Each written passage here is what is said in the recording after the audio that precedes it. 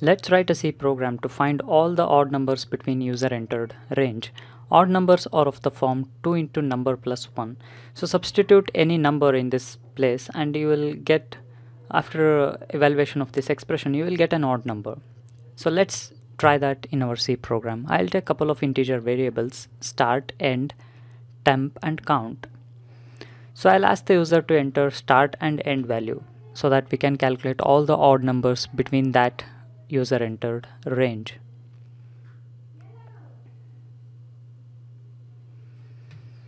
So let's save this user entered integer numbers inside the address of variables start and end.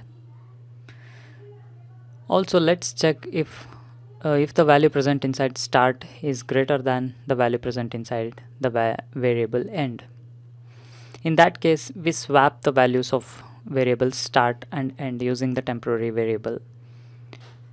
So we transfer the value of start to temp, value of end to start, and the value of temp to end.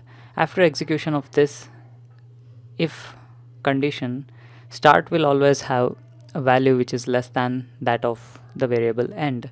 So odd numbers between %d and %d are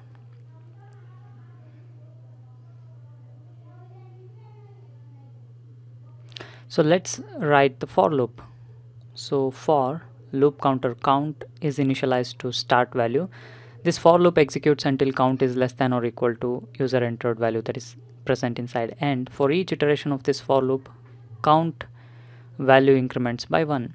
So if count modulo division 2 is not equal to 0, that means it's an odd number and we display that onto the console window. So %d/n, so the value is present inside variable count.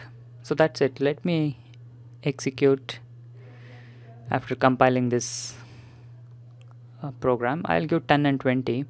So all the odd numbers between range 10 and 20 are 1, 11, 13, 15, 17, 19. So I'll give 50 and 40 now.